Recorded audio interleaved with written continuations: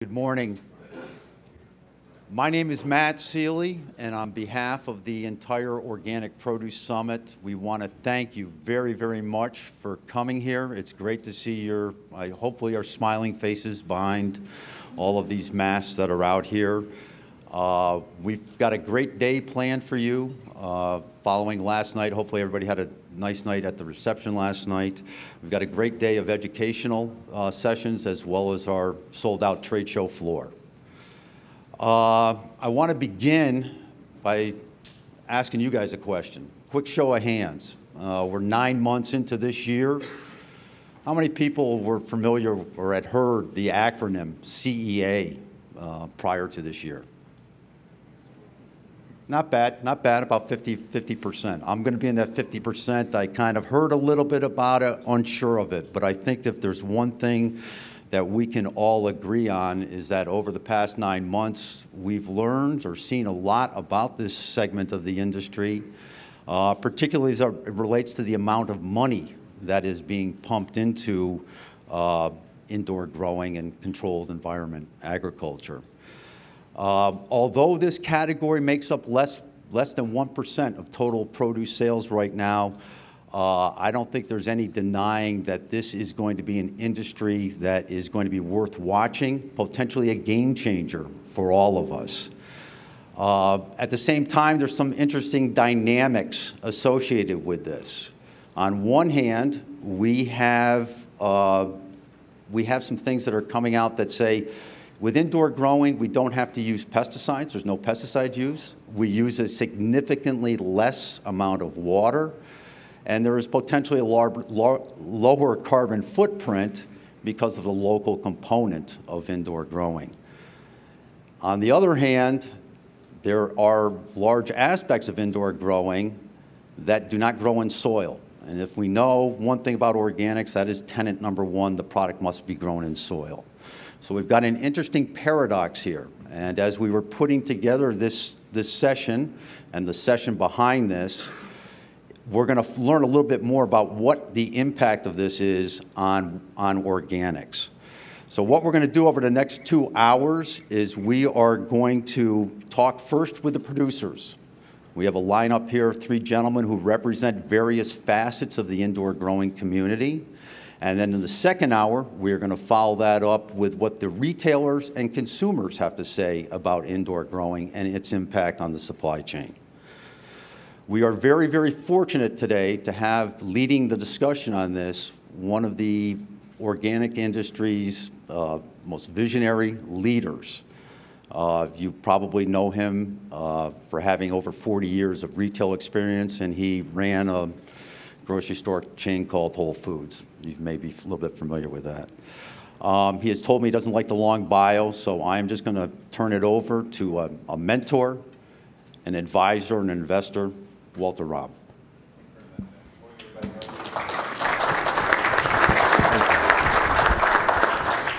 So this is our lineup, and we just got out of jail last night just in time to do this session with you this morning. So, but anyway, so seriously, we have 3 wonderful folks here that are in different parts of the indoor growing community. But let's start out this morning with just kind of the question for each of them. I'd like them to introduce themselves as we go. Otherwise, we'll spend all day on bios. But so a little bit about yourself and what you're doing. But how do you define CEA, Controlled Environment Agriculture? Because as it turns out, it's not one thing. There's a lot of different ways to do CEA, and you'll find that out. All CEA is not created equal. And I mean, really the topic of our panel this morning is around reality and hype. What's real, what's hype, and as Matt said, kind of how will this affect the organic industry going forward? At present, it's less than 1%. My own prediction, by 2030, it's close to 10%. But we'll see kind of how that all unfolds. So let's start with you, Paul, if you wouldn't mind, introducing yourself, and then what is CEA, and how are you practicing it? All right, thanks, Walter. Good morning. By the way, what's it feel like to be a 4th-generation farmer? I mean, what? Tiring. Huh? Tiring. Okay. Go ahead, please. Thank you. Good morning, everyone. I'm Paul Mastronardi. I'm CEO and President of Mastronardi Produce. Speak up a little louder, Paul, just so we can all hear you. Yeah. President of Mastronardi Produce and Sunset Brands. So yeah, I'm fourth generation greenhouse grower here in North America. Our family actually started off field farming back in the 20s, and then we built the first commercial greenhouses in North America in the early 40s. So we've gone through every aspect of adopting from field over into technology over the last 70 years. What is CEA to me? Well, CEA is everything but traditional open field farming. So it could be just covering simple field with plastic, to going into mid-tech where you're starting to control other elements like heating, and then eventually getting into lighting and black box technologies and using different types of lighting. I think I agree with you. I think that that number might even be low by 2030. I believe that it probably be up to 15 to 20, maybe even by then. There's a lot of money getting into this space right now. A lot of people are very interested in CEA. We know that there's a lot of things going on with climate change and shortages of not only just water, but labor and everything like that. And if we can get into automation, that's going to change a lot as well, too. And I think that you're going to see more and more crops being grown in CEA as we keep on moving forward. That's great. And do you use the term CEA yourself? We just started using it about 2 years ago, I'd say. Before that, we always just usually said greenhouse or controlled greenhouses. Yeah. And you would say everything like from a hoop house to a fully vertical farm would be CEA. So it's a broad-based term, right? Correct. So what should this group take away from CEA is it's a number of different ways of growing, right? But just all the fact that they're different than traditional soil outdoor agriculture. Yeah, so you're basically going to control a little bit more than the elements, nature's elements. You're also going to try to capture a lot of the water as well that you're using. You're going to use like 1/20th of normal field farming as you get into high-tech elements of greenhouse or in a black box environment. And so for yourself, for Master Nardi, if you look out 5 years from now, are you doing 100% indoor? Are you doing indoor and outdoor? So for right now, we're mainly 90%, I'd say, indoor high-tech glass. We are in berries, and so we do have a couple different technologies in the berry category. And so items like blueberries or raspberries aren't really in full high-tech greenhouses right now. Do you consider yourself a farmer or a technologist? Future farmer. Future farmer. Okay, great. Awesome. Mark, you're on the other end of the spectrum of CEA. What is CEA for you?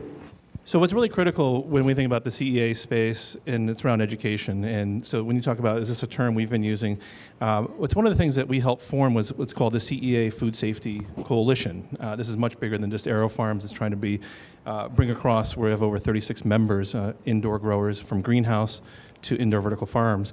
But the idea is very much about control. So it's not just the standard hoop or covered plastic. It's about thinking about how do we create a more controlled environment. So food safety is one of the critical things we think about when we think about the future of indoor vertical farming and what does CEA potential bring. But it's important, we are here representing, I'm one of the co-founders of AeroFarms. We've been pioneering and leading the space for indoor vertical farming. So this idea that we're growing completely in controlled space. We're converting warehouses and enabling that local production, bringing the farms to the communities, and being able to do just-in-time growing. It's a way of growing that uses up to over 95% less water, 0 pesticides. It's a way of getting that kind of really strong economies of scale, productivity up to 390 times greater than we have out in the field. So we're talking over 26 harvests a year when we talk about baby leafy greens. And so this is an opportunity to really kind of reimagine where you're putting the farms, and making that connection with the community. And then what's been exciting for us is that we're expanding. We've grown over 550 different types of categories.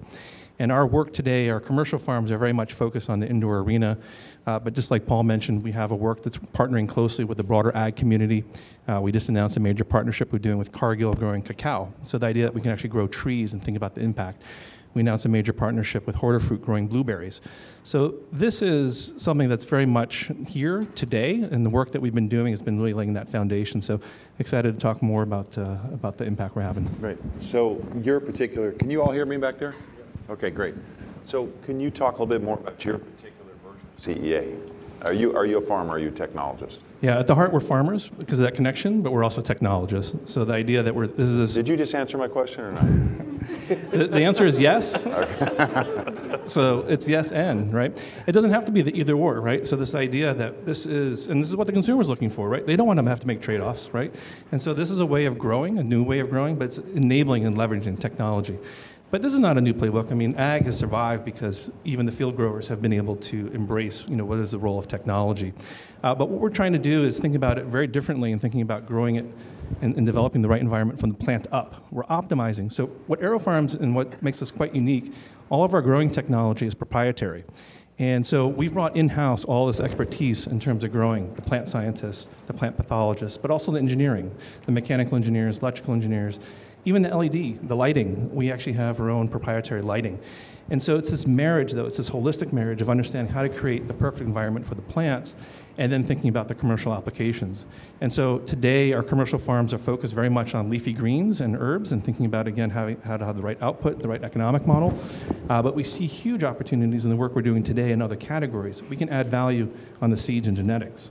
We can add value on the growing, transplanting. We can add value on post-harvest.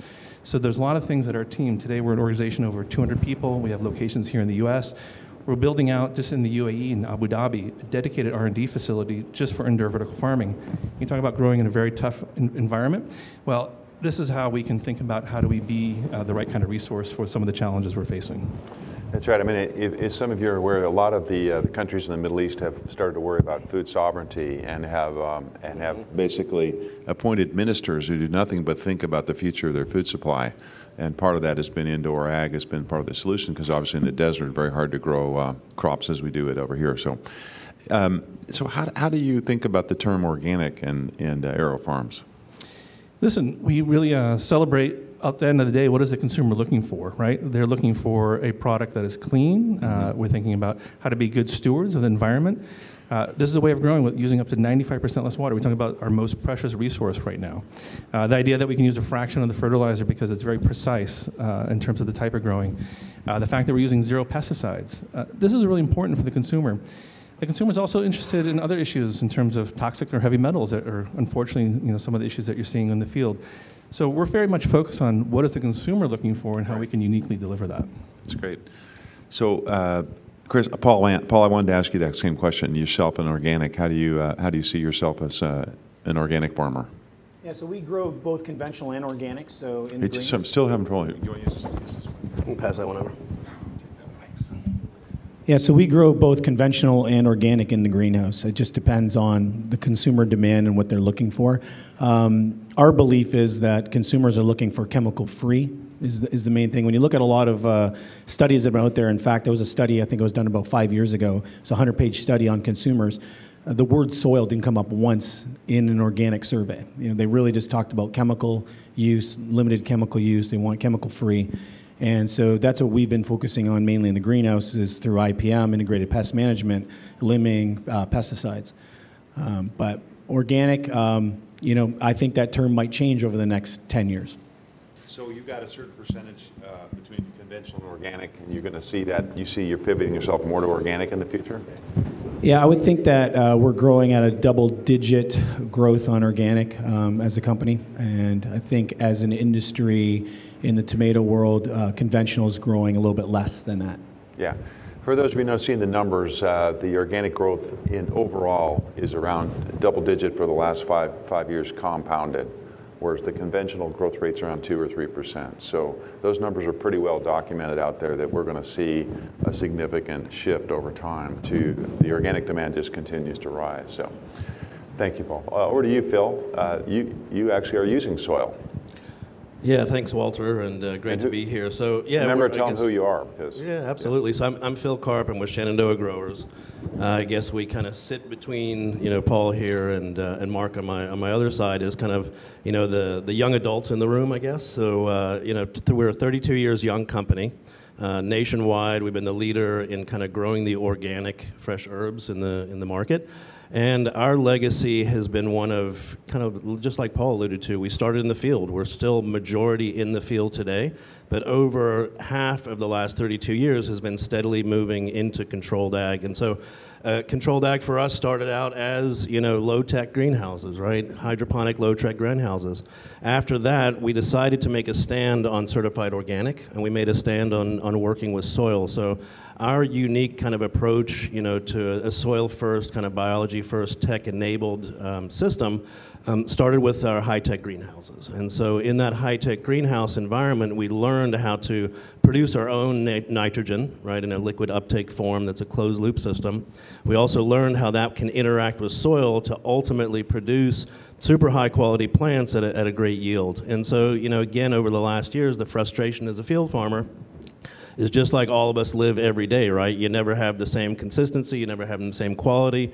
You're trucking, thousands of miles around the country to bring product and, to get to your customers every day. And so for us, it was both an opportunity to leverage what we're doing on our science side and our organic growing side, but also to kind of solve for the challenges of freshness and flavor. And so solving for those challenges of freshness and flavor has led us to continue to evolve. And so more recently, we're actually evolving. We went to a hybrid model, which I guess you refer to as the black box, but a full warehouse for kind of our early stage of growth, our nursery production. And then after that, we've now finally decided to move into full kind of vertical farming, and we will continue to do it with soil. It will, be kind of very similar to what we've learned in the high-tech greenhouse environment, which is very much a manufacturing approach.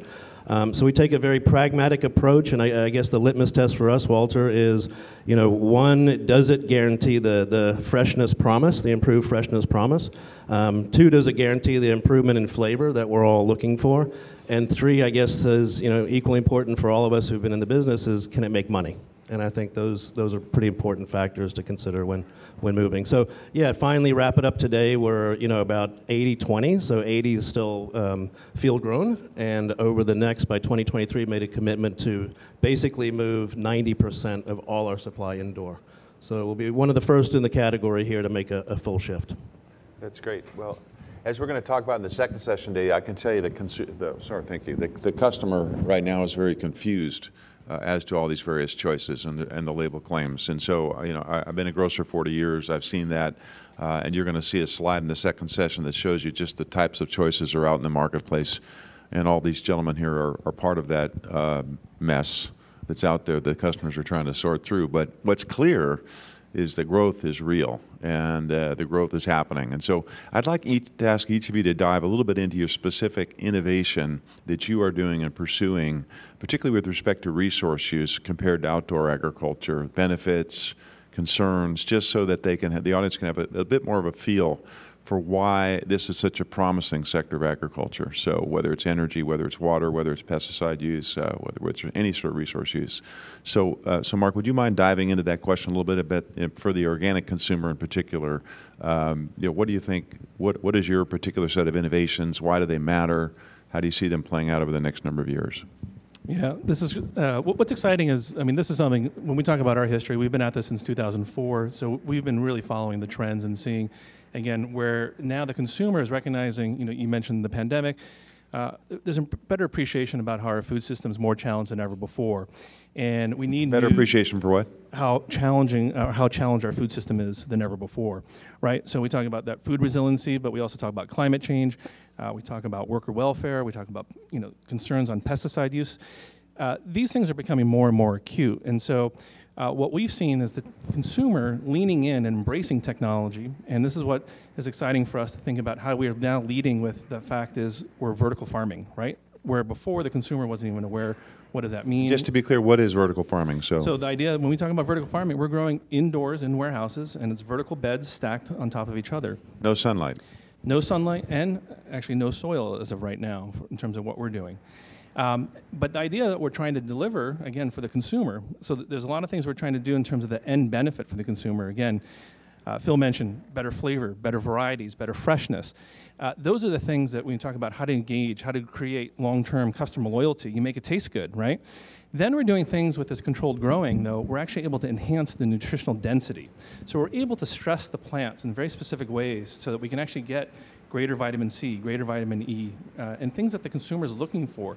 So this idea, changing the value proposition, the flavor, the local, the nutrition, and really be able to think about that consumer. Technology is enabling that. But what we've seen firsthand is the consumer is looking for, like, why are you different? What makes this different? And so We now actually have vertical farming. We actually have trademarked vertical farming elevated flavor, the idea of this marriage of the control and that ability. We're doing something called flavor spectrum to, again, excite and create excitement in the category. Salads, and particularly leafy greens, historically, there's the reason why salad dressing is such a big category is that greens don't and have historically have not tasted very good. People are enjoying, we're creating new eating occasions, snacking. People are just eating the greens right out of the tray because of how good they taste. So this has been exciting for us to see that consumer and how they're embracing that. So, but come back. That's a good. But let's go back into your resource innovations: water, energy, light. How are you doing things differently than outdoors? Yeah. So fundamentally, just when we talk about this way of growing, so when we talk about that water usage, it's using through aeroponics. The Aero and Aero Farms refers to a form of hydroponics, but we're misting the roots. So actually, nothing ever touches the plant. And this is exciting for us because the plant is actually clean and ready to eat, offering tremendous amount of convenience to the consumer, but also we know that washing is very aggressive in terms of, again, either washing away the soil, washing away the chemicals, or washing away those microcontaminants.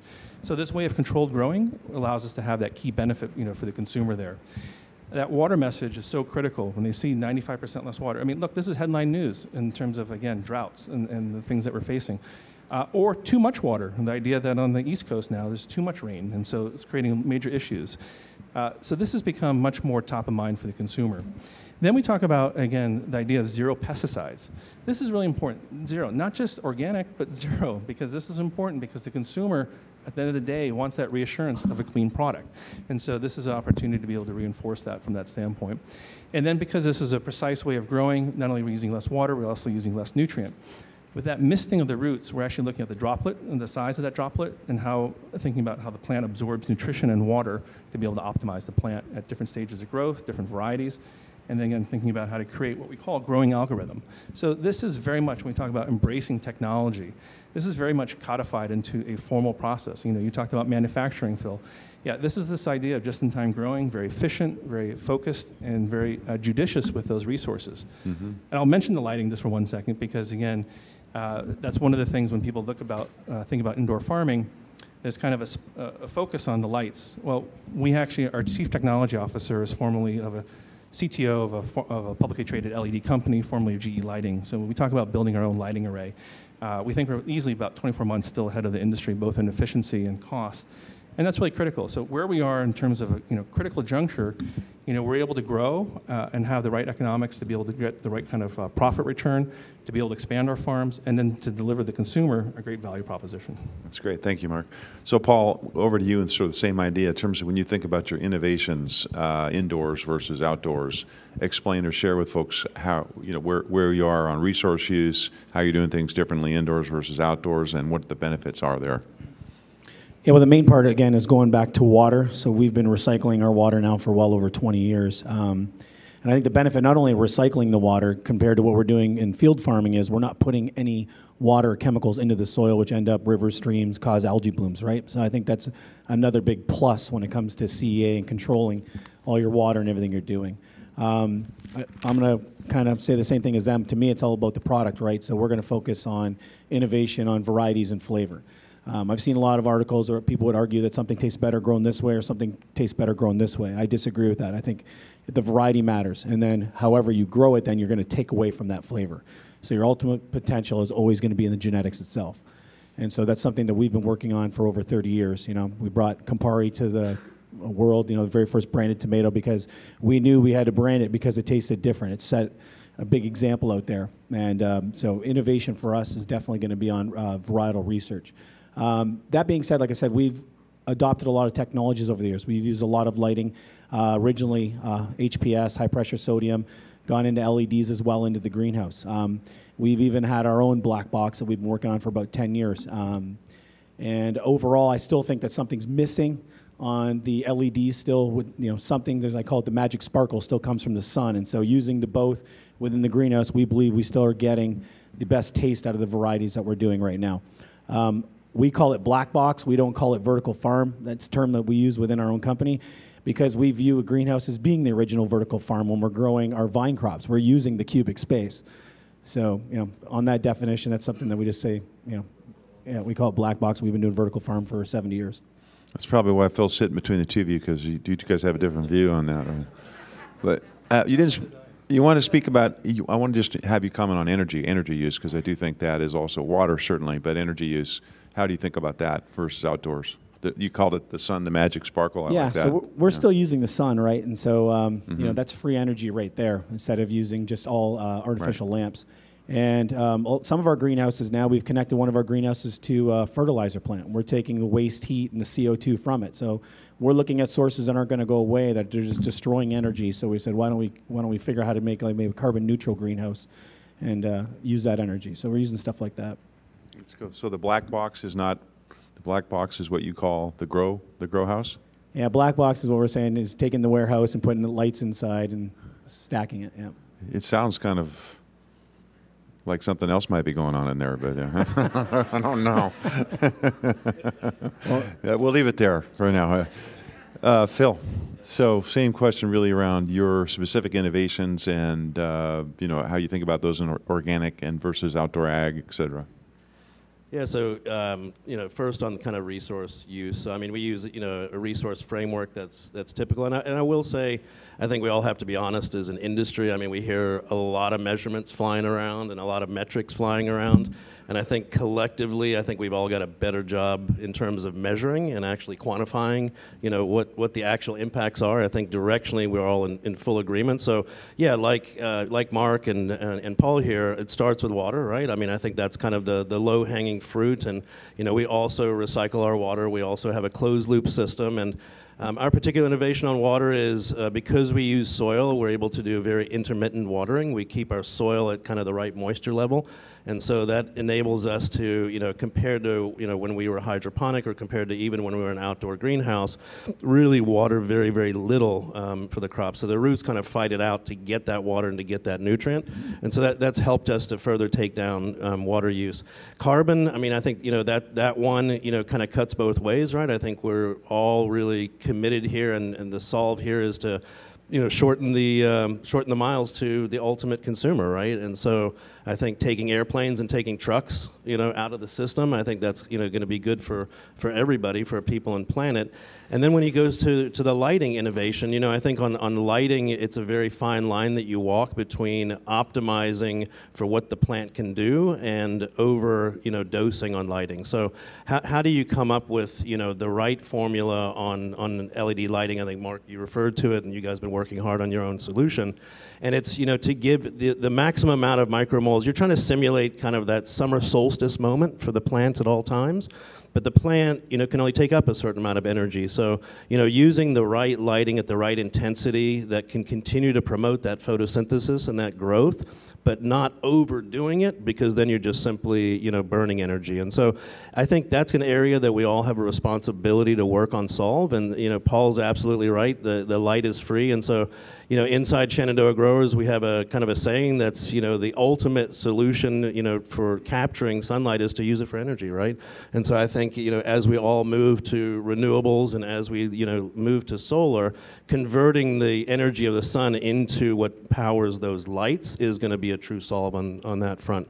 And then, yeah, organic. I mean, you know, our organic system, that's this, you know, live biological system that, you know, has dirt, it has soil, it has beneficial insects running around.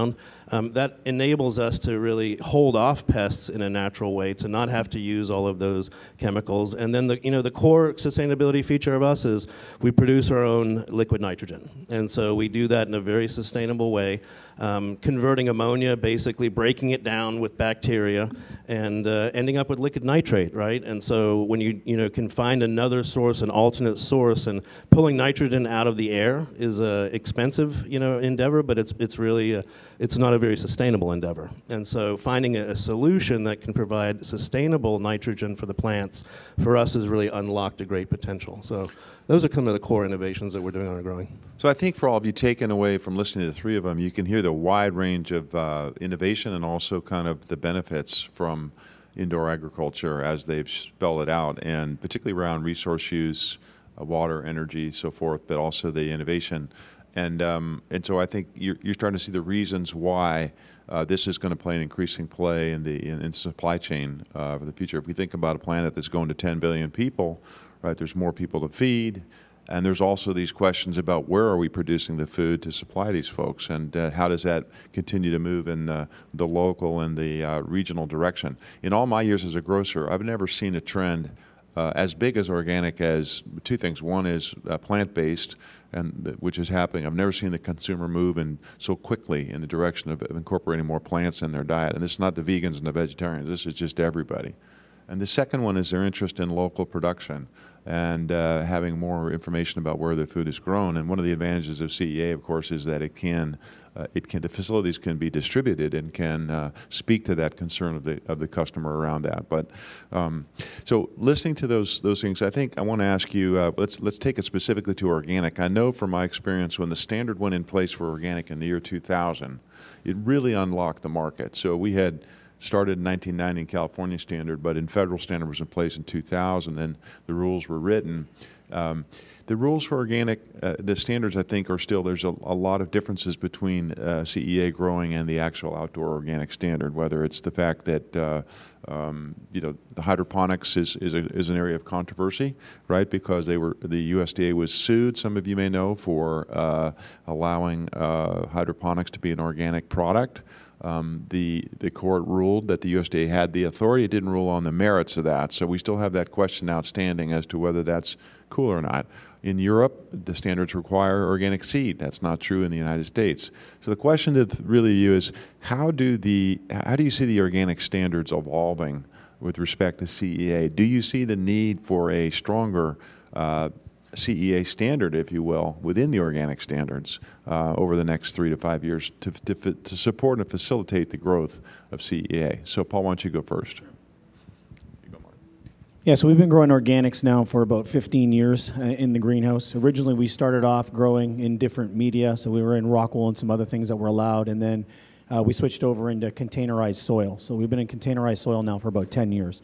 When it comes to the standards, I think there needs to be a specific standard, not only just in the U.S., but in Canada and Mexico, because right now there's multiple standards. And Canada actually has a higher standard than the U.S. And so it's a disadvantage sometimes because the U.S. allows imports to come in at different standards, and in Canada we can't even grow specifically for a market. And so in Canada we have to grow under the organic regime in the Canadian system of CFIA, and then luckily that's allowed to be in the U.S., but it doesn't allow us to be competitive to other markets if it's Mexico or Holland flying something in. And so on the standard there definitely needs to be almost like a worldwide standard, I'd say. Yeah, we would advocate, just like we saw for food safety, what happened with the GFSI, Global Food Safety Initiative, to help, harmonize the different standards out there is, I think, going to be really important. The fact that there is inconsistency from market makes it much more difficult for the consumer at the end, and we're not doing them justice in that part. We like to think about it, though, and we recognize that, we think about the original work that was done. Does it really reflect, though, today in terms of some of the realities, in terms of the growing and some of the technology? What just wasn't envisioned. And so for us, as a grower, as a producer, as a company, we actually went for something else. We went for what's called Certified B Corporation, which factors in environmental as well as societal factors. The idea that we're creating year-round jobs, fair wages, economic benefits. Is a different focus in terms of thinking, again, more holistically about, again, how to be good stewards. We think about all the stakeholders, not just the environment, but the community.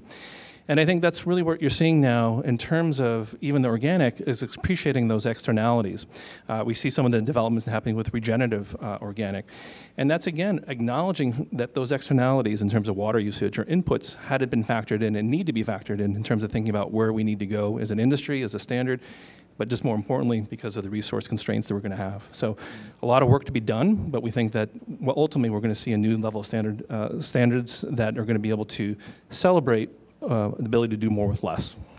Do you think there will be a separate standard for CEA within the organic standards? Yeah, we definitely think that there will be that opportunity because, again, there's differences. And so, again, what we want to do is take that consumer on a journey, appreciate that there's different parts that are going to be meaningful, but at the end, I think that we all share a similar common spirit, which is, again, how to be good stewards. Right. Great.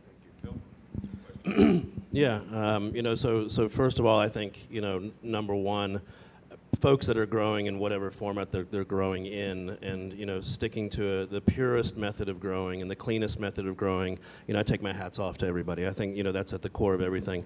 When it comes to the certification, I agree with Paul. I think it's very difficult to have disparate standards. I think one of the things that about the USDA certified organic standard is there's a level of trust that I think has been built, over many, many years with the consumer, where it's a guarantee that there's a level of rigor, there's a level of methodical nature, and checking off that every single element that's going into a product is going to be certified organic. And so I think it's important to that we adhere to that standard. It is very frustrating. I agree with you. If you think about Europe, those standards are different to Canada, and Canada's standards to the U.S. So I completely agree. I think moving to a global standard on organic that adheres to the same kind of set of consumer guarantees will be what kind of continues to provide certified organic the momentum that it needs in the market as kind of a guarantee, something a consumer can take a quick glance at and ultimately understand, no, it's not going to be GMO and it's going to be free of all the bad stuff. And so, yeah, I think simply trust and maintaining that trust with the shopper, and then that we all have a standard. It's not easy. There's a lot of work to be certified organic. But again, not excluding other great methods of growing, but our view is very similar to Paul's on that. Let's make an editorial comment here. Someone who was around to help, put those standards in place is one. It really was putting the seal in place that unlocked the organic market. Just took off after that, after those ground rules were put in place. And so I think, there's a lot of claims out there which get confusing for the customer. And I think getting a standard out there, even if it's one that you helped to create, in the last 4 years of the Trump presidency, the organic standards process pretty much just went to sleep. I know this new administration and Secretary Vilsack intend to invest in the standards and get that process rolling again. I really think that this is an important thing for the community to do in terms of getting those standards out there, so everyone, the customer, knows what they're getting, and there's a baseline there. I think that's important. So, but let's talk about the different things, some of the issues out there that have really surfaced. Food safety is one. Let's talk about food access. Let's talk about varieties, Paul, something you mentioned. To me, part of the growth journey here for CEA is going to be moving from the 1% to whether it's 10 or whether it's 15. And you haven't given your prediction yet, Mark, but it's going to be, can this system really, truly, can it be safe? Can it provide greater access to fresh produce? Can it be, these sorts of questions that are out there? And is it actually healthier than food grown outdoors? So I'd like each of you to weigh in on those questions. Can you deal with food safety? Will it be better for food access? And is it, in fact, healthier for individuals and the environment? Mark, why don't you go first? Just a little question there for you. Yeah, how much time? But really, when we talked about the founding of the CEA Food Safety Coalition, was at the heart of that was really thinking about making sure there was a couple key goals that we had with that. One was educating FDA. So for the last 2 years, I've been on the FDA Romaine Advisory Task Force, seeing firsthand the issues and challenges with some of the recalls that are happening, and part of it's growing, part of it's on the processing side. But those are becoming more and more challenging, and then you have the transition in terms of growing environments. So the idea of growing indoors, we can help mitigate some of those things that you traditionally see. So is it the full, blanket, full safe, fail-safe? It's not, but it's going to be a way to help minimize some of the things that you're traditionally seeing in the field. So it's important. And the other part of what we wanted to do is that there have been a lot of new entrants into this indoor growing. We wanted to make sure we had the playbook. Again, coming together as an industry, we wanted to make sure none of us can afford a recall. And the idea that, again, we're trying to share best practices and be able to make sure everyone is armed with the right kind of information so that, again, at the end of the day, thinking about that consumer. So that's a little bit on the food safety, but I think we definitely have a different approach with the controls. Access. So this is important, right? The idea of what we want to do is really this idea of democratize access to great tasting fresh food, right? So we actually have a farm stand where the community can come in and get access to freshly harvested produce. As a company, we've taken a little bit of a different approach. Not only do we have our large-scale commercial farms, we have our community farms. We're doing an initiative with the World Economic Forum and their Healthy Cities and Communities Initiative. It's a global initiative. We started with Jersey City. We're actually putting small distributed farms into the community, into municipal buildings, into senior assisted living, into schools, creating incredible connections with the food that they're growing, and it's given out through a grant free to the community. So it's by the community, for the community. And we're continuing to invest in more programs like this to think about, again, how do we increase access? The fundamental aspect, though, in terms of our enabling that local production, providing the greens, and growing it, we're providing these jobs. People are getting tremendous access to fresh, healthy food. So that's an important differentiating component there. Get to parity with outdoor agriculture? Yeah, we can, but it's also what we want to do is change the value proposition, right? So what we think about is, again, better flavors, better varieties, better freshness, and then also better nutrition density. At the end of the day, for packaged salads in general, 50% is thrown out due to shrink and due to waste. How do we change that? We talk about energy, right? Think about all the embedded energy that's gone into that product, whether it's grown in the field or elsewhere. Our indoor growing, we can help minimize, improve that, and the consumer's actually enjoying it.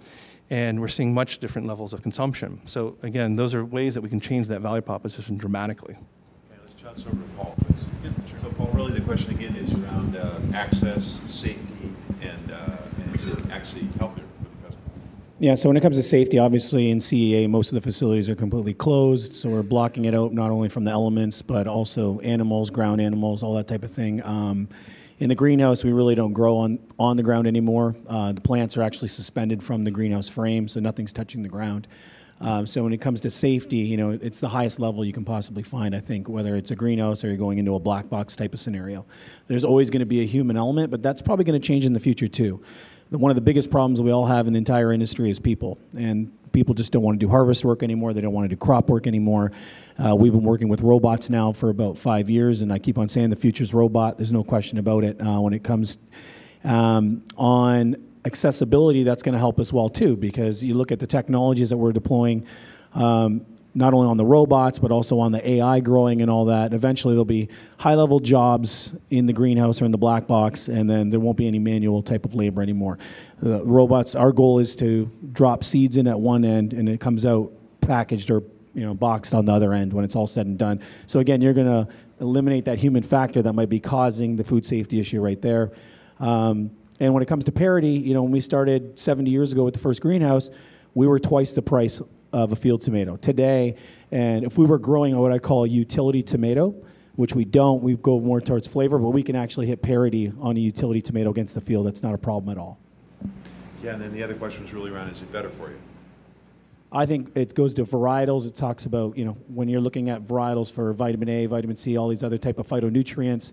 Again, I'm going to go back to the varietal point. When you're in CEA, you're not using chemicals. So yeah, it's better for you right there because you're not spraying the crop. Great. Phil? Yeah, so on the food safety point, I think as Paul said, the minute you start to take away some of those intrusion elements that you have in the field and the lack of control of what you can prevent out there, it certainly, really ups the game on what the food safety looks like. I do completely agree, and having lived it, for the last 30 years, that what really comes across is the human element. I mean, I think you're right? So, what is localizing production much closer to the population, much closer to the distribution center do? It reduces handling. So whether you're harvesting at a farm and then taking it on a truck and then unloading it at a pack house and then shipping it across the country, it's all of those multiple touch points that really give you the biggest exposure to contamination. And so the fact that you can eliminate that, I think, is just huge for us collectively as an industry. In terms of access, Walter, I think access comes down to, you can localize yourself close to food deserts. You can be in the south side of Chicago. There's wonderful opportunities to create, the future of ag there. I think the promise of access is tied to what you can deliver on price and cost. And so I think if we're not able to get the economics right, the economics and the shelf right, that, not just a niche customer, but a mainstream customer, and those folks actually who live and work in those areas we're building these farms can afford the produce, I think that promise of access will be difficult. Right. I think the main thing there is that at present, indoor ag products typically look, of course, you have a wider range, Paul, but the greens, and they're typically at a higher price point, and so that accessibility issue is very much as we think about the disparities that have shown up during COVID and just the need for people to eat more fresh fresh fruits and vegetables. So we're down to 3 or 4 minutes left in our session, and I want to go back to each of you and ask you. So the title of our session was, CEA or indoor ag black boxes. Now we've got black boxes. Got to talk about those too. Reality or hype? I think Matt's view at the top was that this is going to be a growing part of the organic produce industry going forward. We know organics are growing double digit. We know the customer wants it. We know that. So is it reality? Is it hype? Is it somewhere in between? Mark? Yeah, this is what's exciting for us, that this is very much about the reality in terms of, again, what we're doing and being able to deliver today, not the future, today, a commercial farm that is able to derive the right economics and deliver the right value proposition for the consumer. And that's one of the reasons. You were going back to the initial thesis, you're talking about the level of investment that's gone in. Well, it's because now we have history, we have track record, we can show the operating history, we can show the response, we can show the sales velocity that we're seeing with the consumer, with your audience in terms of the retailers. So you have these proof points that this is an exciting opportunity and this exciting stage that we're at right now. And on a scale of 1 to 10, how excited are you? It's a 20, right? So, that's good. Yeah. Reality or hype? Yeah, I think it's a clear reality. I mean, I think there's a ton of excitement. Mark, what is your level? 100? I'll go 200 on you.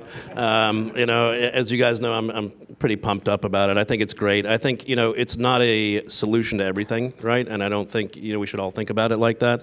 I think there's going to be a place forever, in the field. And I think there's going to be a place forever in greenhouse, and I think there'll be a place in the future forever for what we now have been calling the black box, which is really the vertical indoor. And so, I think, what is important that it doesn't turn from reality to just hype is that we're able to maintain a promise to, the shopper, a promise to our retail partners. And that promise is the promise of better freshness and better flavor. And at the end of the day, if we can't uphold that promise, then it could quickly turn into hype. And so I think that's all of our collective responsibility as we continue to engage. Yeah, and I think definitely reality. I think our company's proof of it over 70 years. We were in CEA 70 years ago. All we're looking at now is just adopting newer and newer technologies into that CEA space. So, we're a profitable company. We're not a startup in any way. So I think that proof is in the pudding. Yep. So the pudding, okay. What will be the biggest innovation you do over the next 3 years to make it a reality, more of a reality? I think the biggest innovation is going to be actually getting the robots into the greenhouse and using AI to grow the crops. Bill, biggest innovation for you? Yeah, I think it's taking our approach, biology first approach and soil first approach, and being able to execute it on a national platform basis and build these indoor farms, and realize the what we believe can be cost parity with field. And so that's where we're going. Mark, you didn't give your prediction on what percentage of organic this will be. Yeah, it's really dependent on the category, but we see already tomato, it's the majority. So it's going to be category specific, and then even as Phil mentioned, there's going to be multiple approaches that are going to be important in terms of, again, how do we service the community at large. But we definitely think that key categories that we're competing in, leafy greens, it could be berries, this is going to be, without question, the majority. And our rate of prediction is much more aggressive than what you're predicting. But we're eternal optimists here. But why? Because of technology. And so we talk about what's going to be happening within 3 years in our farms. They're already smart, connected farms, but we just announced a major partnership we're doing with Nokia Bell Labs. This idea that we're taking technology and working with industry players outside of the traditional ag space and reimagining. We're doing things with drones and imaging. We're imaging and have the ability to image every single plant every single day. We talk about how to think about the quality, the health, and then more importantly, how to course correct. These are things that are really challenging to do out in the field. So this idea that this is going to just continue to improve our economics, the flow through. If we were talking, just 2 years ago, our crop cycles were 18 days, then it was 16 days, and now we're down to 14 days. That's significant progress, just in terms of crop turns and crop cycles. Then we talk about yield improvements. We're talking about significant yields that we're getting per square foot as well. So these are exciting things that are proving out, again, what we're doing today, but exciting in terms of that runway. Pause to our